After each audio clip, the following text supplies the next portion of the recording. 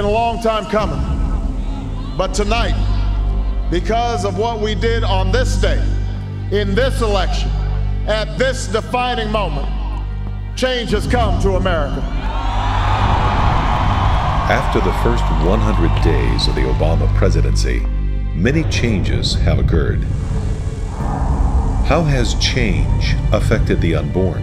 For me, the goal right now should be, and this is where I think we can find common ground, how do we reduce the number of abortions? How do we reduce the number of abortions? After only 3 days in office, President Obama signed an order forcing taxpayers to pay for more abortions overseas. President Obama also approved tax funding for a United Nations program that underwrites forced abortion on young mothers in China. One thing that I'm absolutely convinced of is that there is a moral and ethical element to this issue. There is a moral and ethical element to this issue. If abortion is a moral and ethical issue during the campaign, then why did the president propose revoking conscience rights for medical personnel who object to performing abortions? Are there ways that we can work together to reduce the number of unwanted pregnancies? Are there ways that we can work together to reduce the number of unwanted pregnancies? How can both sides work together when the president failed to invite a single pro-life health care advocate to his White House conference on health care? In more change for the unborn, President Obama filled critical federal posts with the who's who of pro-abortion groups: Dawn Johnson, Ellen Moran, and Tina Tuchin. And for the top post in the largest federal agency, Health and Human Services, President Obama selected Governor Kathleen Sebelius, close ally of late-term abortionist George Tiller. She will oversee the president's national health care plan. 100 days of change in the stem cell debate. If, in fact, adult stem cell lines are working just as well, then of course we should try to avoid any kind of moral arguments that may be in place. If adult stem cells already treat over 70 serious diseases. Embryonic stem cell research began over 25 years ago and has provided 0 treatments. In spite of these facts, President Obama is now forcing taxpayers to fund embryonic stem cell research. 100 days of change in our justice system. Attorney David Ogden is well known for his defense of child pornography. He served as a hired attorney for Playboy, Penthouse, and the ACLU.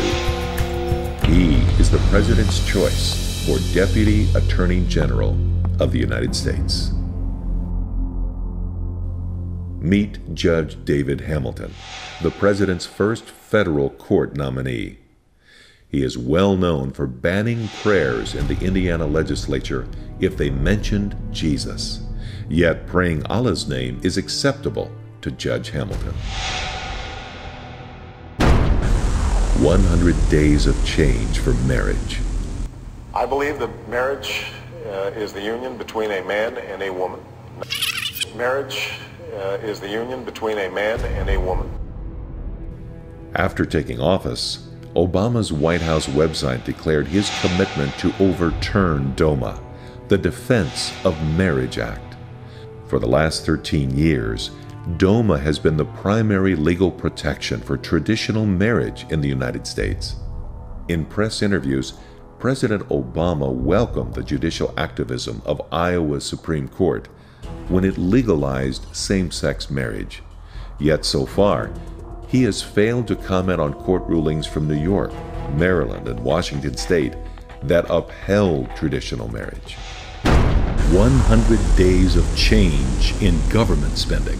President Obama has proposed America's first $3.6 trillion budget.